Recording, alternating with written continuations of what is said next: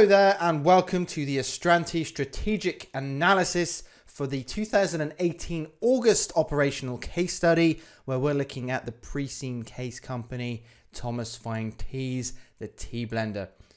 I'm James Nutting and I will be taking you through this video.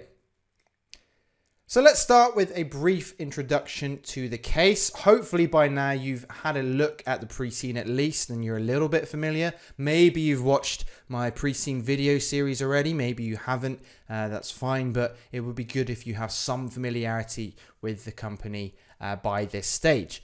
So just as a recap then, Thomas Fine Teas are a premium quality tea blender based in D-land. Now by premium quality, we're not putting them up in the luxury market per se. This just means that they charge at a higher price than the sort of major competitors. They're slightly more expensive, slightly more premium brand, and that's partly due to the higher quality, or so they say, of the tea that they sell. And they are a tea blender based in D-land, a fictional country in Western Europe, probably based on a Western European nation like Britain or the Netherlands or Scandinavia, somewhere like that. Doesn't really matter too much. And they sell a range of black and green tea bags, as well as tea infusions. So most of their sales are for black tea bags. Black tea, the normal tea that you drink, being black, the one that you would normally add milk to. Green tea is kind of the healthy green tea. It's a different kind of tea. It's non-oxidized leaves, so there's certain health benefits in green tea that aren't in black tea. And then you have tea infusions, which technically aren't tea at all, because the things that are in the tea infusions tend to be various herbs or various other things that technically aren't from a tea plant, but it comes in a bag and people tend to call it tea infusions.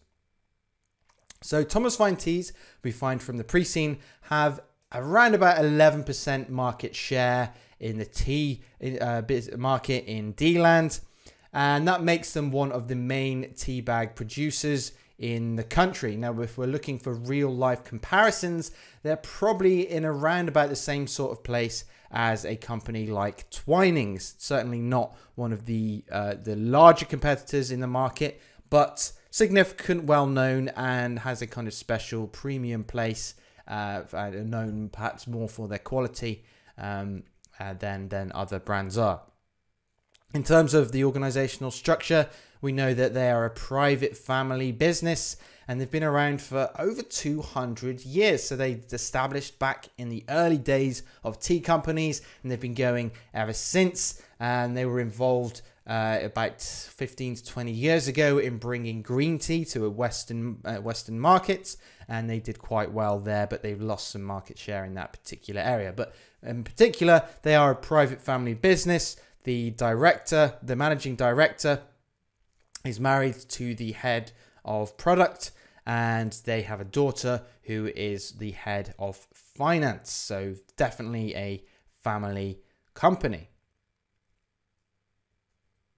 So what are we doing in this video? What is this strategic analysis? Well, it's a model that you may or may not be familiar with, and it's called the rational model. And essentially it's a way of coming up with a business strategy. So when we call it the strategic analysis, the output of this video, the end point, is that I'm going to be presenting to you what I think is a good business strategy for Thomas Fine Teas going forwards. And hopefully once you are aware and are familiar with that business strategy, it'll give you an understanding of what kind of things a company should do. So when you're in your exam in August and you're given various scenarios, you can refer back to this business strategy and think, okay, well, given that we think they should be doing this kind of thing, that here's how they should respond to this particular issue.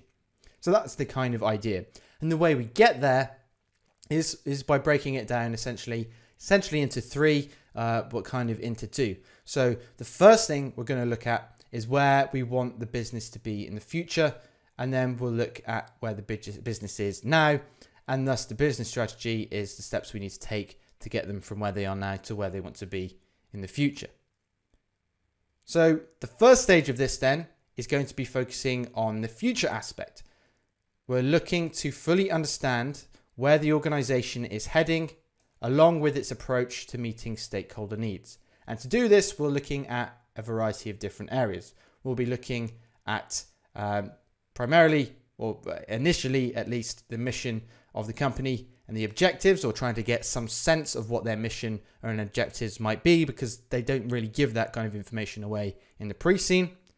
And then we'll be looking at these various other parts. So looking at what are the company's critical success factors, what must they do in order to succeed. We'll be doing stakeholder mapping. We'll use Mendelow's matrix for that. So we'll take all the stakeholders of the company and we'll put them in Mendelow's matrix, and that will tell us exactly how we should deal with each of those individual stakeholders. And we'll also be considering things like governance, ethics, corporate social responsibility, with a view to seeing where the company view themselves and where they want to be in respect of those various different areas. Okay, so let's crack on with missions. So the idea of a mission is to fully understand what an organization is all about, why it exists, for whom it exists, what's it trying to achieve, and all of that essentially boils down to common purpose. Everyone in the company is clear on the common purpose, or the purpose of the company, so everyone can get behind it and they can direct their efforts towards achieving that common goal. It helps to focus a strategy, and it provides direction to directors. So missions are really, really important, and they really help. Now, in this case, and in most cases, in the operational case study, you don't get given a specific set of objectives or a mission. But given, we could use Campbell's sort of key elements for good mission statements, and we'll look at purpose, strategy, values, and policies, and we can see if we can come up with something ourselves that would sort of turn into what might be a reasonable mission and set of objectives for Thomas Fine-Tees. So we'll start off then by looking at purpose. So the purpose element is understanding why an organization exists, for whom does it exist, and what does that organization hope to achieve in the long term. So before I put my answers up on the screen, see if you can, pause the video and have a think for yourself of what you think the purpose of the organization is, and try and answer some of these questions on your own. And then unpause the video and obviously check and compare what you have against what I have. Okay, so hopefully you had a think about that. So what I got, why does the organization exist? Well, the most basic reason is to sell quality tea bags. For whom does it exist? Well, they're trying to sell those tea bags to tea drinkers. And if we want to get more specific, what does the organization hope to achieve in the long term? To me, it seems like they are aiming to become one of the top, or if not the top, premium provider of tea bags in D-Land. I don't think it's realistic for them to aim to be one of the leading providers of tea bags in D-Land, because they have this sort of special status as a premium provider, and I think that's important to include in their purpose and in their mission, is that they are a premium provider of tea bags, and thus they should try and stay within that market. I don't know whether it would be a good idea for them to expand out into more budget tea bags, or less expensive tea bags, lower quality tea bags. I think it's important to have that premium element, but they could certainly become the top, or remain the top premium provider of tea bags in D-Land for now, and potentially they might want to expand into the rest of Europe or to other big tea drinking nations. So I think that would be a good sort of summary of their purpose. So now we can move on to strategy, and strategy is all about how exactly they're going to achieve, or how they're going to put that purpose into action. So how will the organization compete, and what are the range of businesses in which it operates? So again, pause the video, have a think about it, see what you can come up with. Okay, so the strategy then can be a little bit more precise, because it's not just a general purpose. We need to start thinking about how we're going to, go about achieving what we want to achieve. So for me, I think Thomas Fine-Tees, their strategy should be, or could be, something along these lines, and that is to source the best quality leaves from around the world with the aid of expert tea tasters. I think those tea tasters and their expertise are going to be essential for the success of this company. They're generally focused on general tea drinkers and obviously corporate clients, but within that, there are general tea drinkers. You know, we're talking about they have a corporate contract with the national government of D-Land and also the one of the airlines. So the end consumer are general tea drinkers. So that's maybe an idea of the strategy. What about values? What the organization stands for, whether that be quality or value or innovation, etc. So pause the video, have a think, and then come back. Okay, so I think a obviously identifiable value for the company is quality, and they want to be purchasing quality tea leaves so that they can make quality tea and justify their sort of premium brand as slightly more expensive, potentially more profitable. I also think that they need to reinstate the value of a variety of products. Now, they obviously have a reasonable range of different black teas, but they only have 2 different kinds of green tea and only 3 different kinds of tea infusions. And they could expand these varieties more. And I think that, you know, a variety of products is something that they should expand to all the different blends, not just black tea, which has the most. And finally, let's think about policies. And, you know, policies are the things that people are expected to follow. Then ensure that they act according to the defined value, strategy, and purpose. So what actual policies can the company put into place to make sure that we're hitting everything with purpose, strategy, and values? So one of the few policies that was sort of identifiable in the pre-scene was that Thomas Fine Teas, they strive to be an ethical purchaser and to pay a fair price. Obviously, they're dealing with, you know, developing nations. They're buying tea leaves from China and India and Sri Lanka. And so they have to be careful about, you know, making ethical decisions, making sure that the treatment of workers on these various plantations is fair, and that the price paid for the goods is fair, and that no massive exploitation is going on based on the fact that, you know, we have developing nations against developed nations.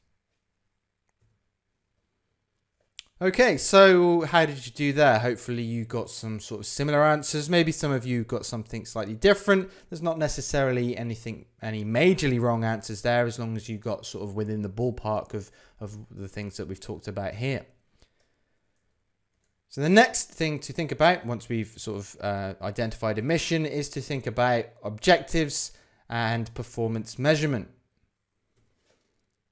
Okay, and so the whole point of objectives is to provide a focused target to move towards for direct planning, to motivate staff, and to enable accurate performance measurement. So it's no good just having a mission. You need to have objectives and targets to kind of put that into action and make sure that we can achieve our targets, achieve our strategy and our mission by having useful objectives. And from the case study, we can infer perhaps a few specific targets.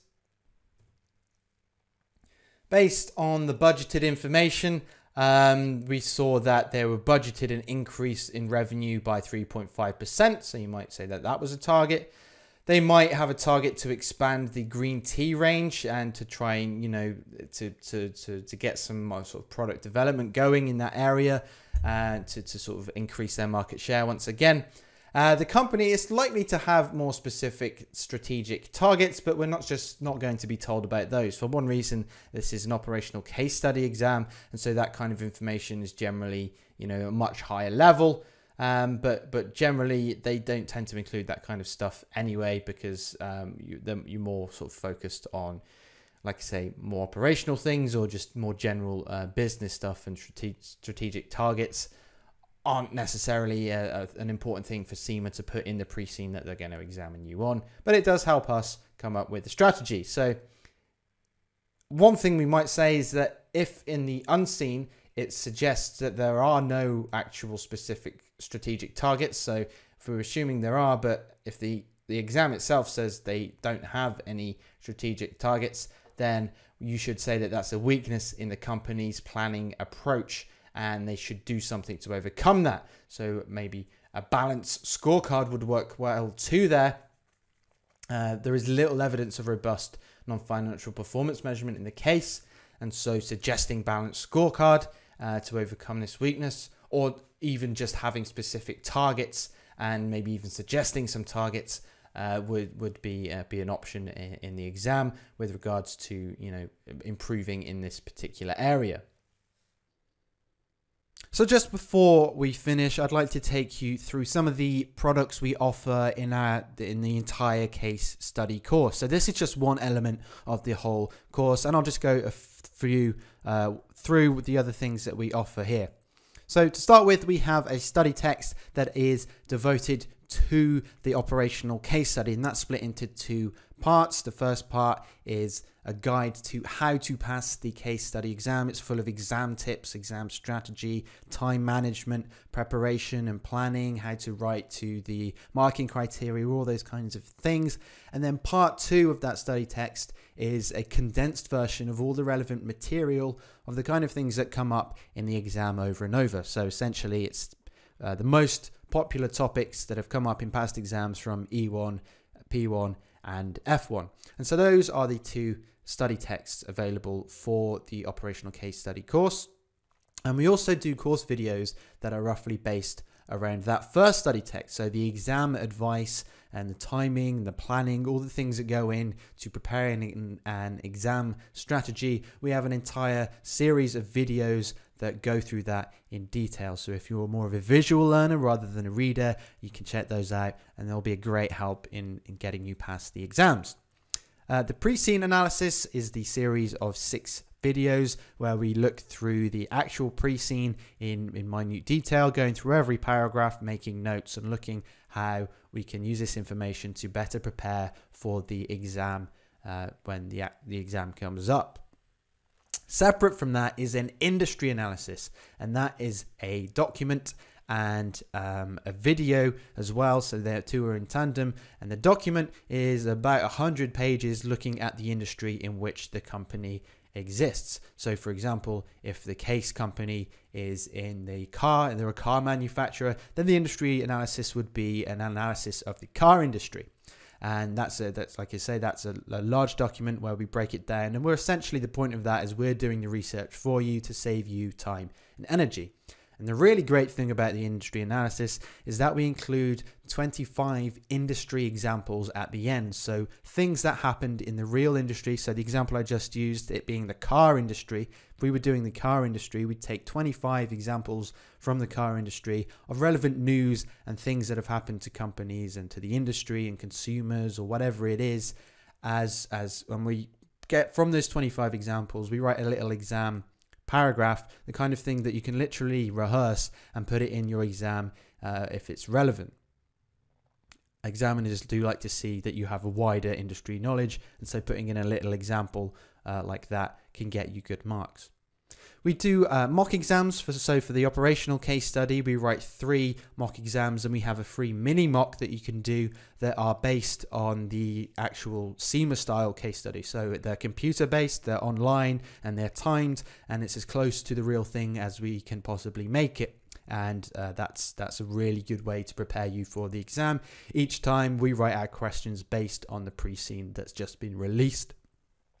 And with those mock exams, you can get marking and feedback, and that's really essential for you to, if you do your mock exams, I would recommend also getting marking and feedback, because you can then see where you went wrong or what you did well. And the feedback allows you to improve on that. Really important part that a lot of students skip over, and they really struggle in the exam because they weren't prepared, they hadn't done the mock exams. We have masterclasses that run over a course of 2 separate weekends, running up to the exam, and they're essentially a live online class webinar where our tutor will go through with you the kind of a revision one where we're recapping on the most important topics from the E1, P1 and F1 syllabus, and one will be sort of more exam focused. And then finally, we offer pass guarantee, which means that if you meet all the requirements, so you use all these all these different products that are available, and you fill in a checklist to say that you've done those, but you still don't pass your exam, you're unfortunate or whatever, then we will allow you to reset our course, to take our course again at no extra charge. That's really great for people who are perhaps taking it for the first time and they don't quite pass, but they need to take the course again. If you've gone through that scheme and you've done everything that we ask you to do, then we'll give you the course again for free. Okay, and that's that. Just gives you an overview of the course that we have available.